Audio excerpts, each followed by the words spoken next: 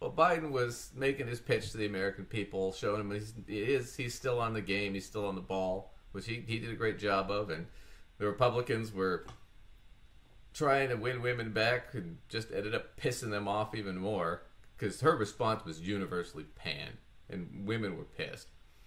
But it's boosting Biden's poll numbers and it's hurting theirs, so it didn't go well for them. But while that was all going on, Donald J. Trump met at Mar-a-Lago with Viktor Orban, who's the autocratic ruler of Hungary.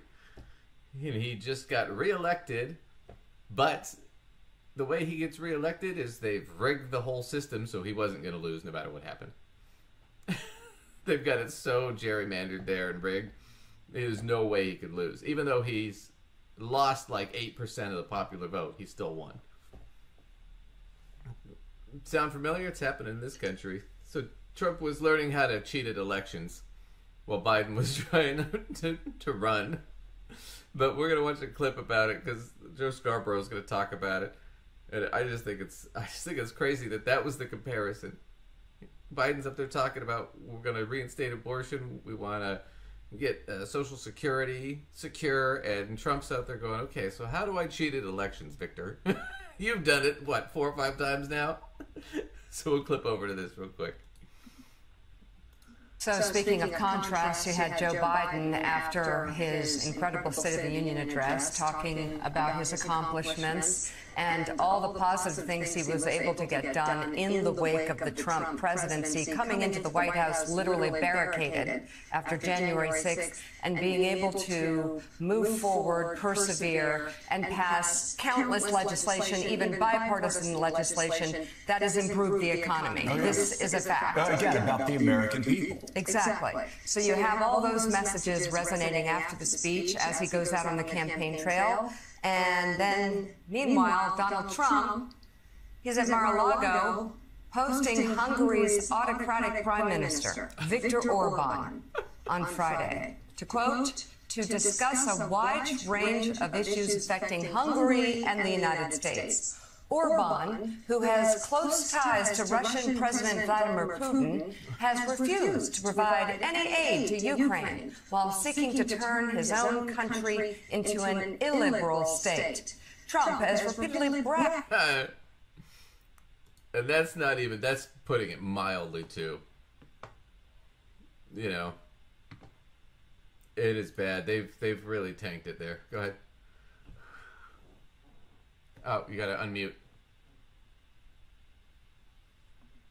Sorry. So those two gentlemen, if they just invite Putin over, they can just have themselves a nice little tea party. Absolutely. Tell each other how great they are. And tell each other how great they are. And discuss how to, screw over entire countries worth of people. Right. So, here, I got an article here from Project Syndicate. I'm just going to read real quick. So they write here, to be sure, classic electoral fraud through falsifying the vote count was probably limited, owing to organized civil society efforts to ensure the opposition delegates were presented in every polling station. If there was massive fraud, it would have been in the mail votes and abroad, many of which were collected by organizations connected to Orban's party. The discovery of burned opposition ballot papers in Transylvania helps to explain why over 90% of mail-in votes have favored Orban's party in the last 2 elections. 90%. You know it's fucking rigged when you get nobody gets 90%.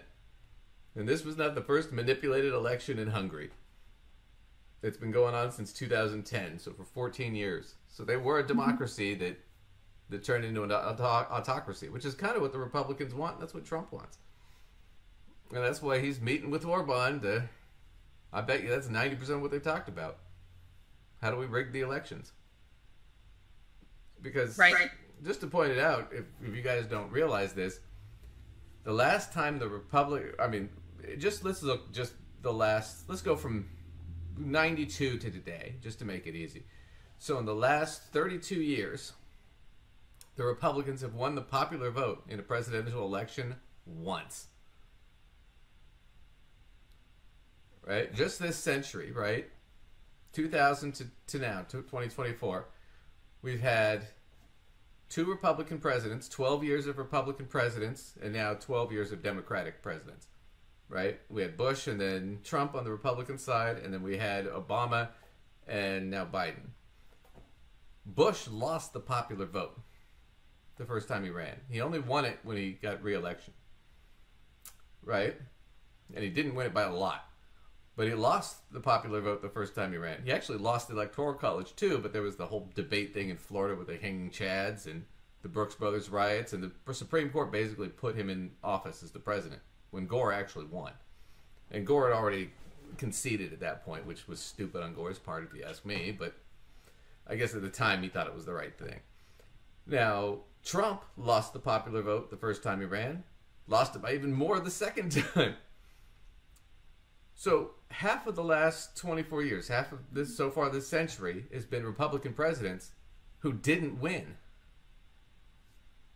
They won the Electoral College. They didn't win the popular vote. They won by a minority.